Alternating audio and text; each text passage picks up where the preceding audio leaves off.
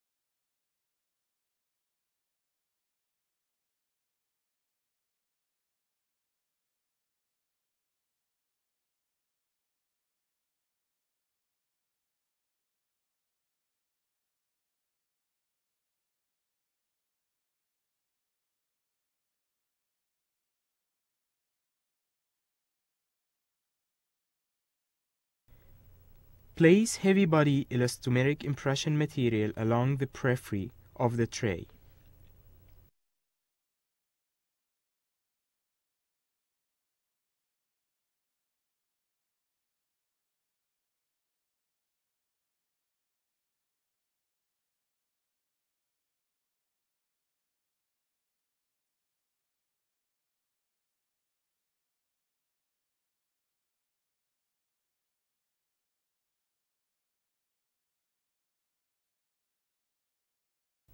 Place the tray in the patient's mouth and instruct him to perform movements such as sucking a finger or pursing the lips.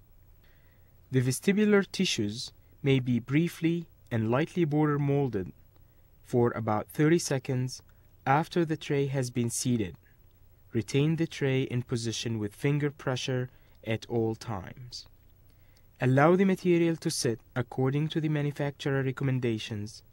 Remove the maxillary final impression tray.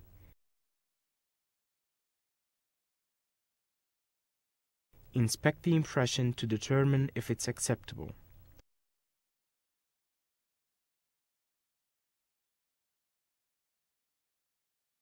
Remove all excess material from the tissue surface of the tray using sharp knife.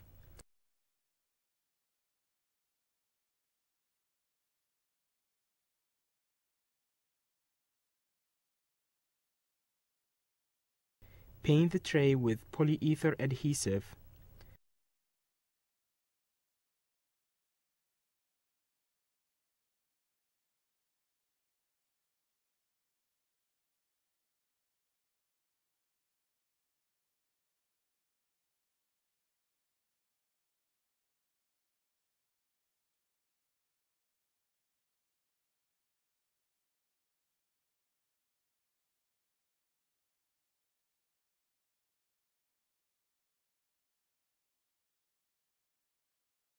The final impression is completed with light body polyether impression material.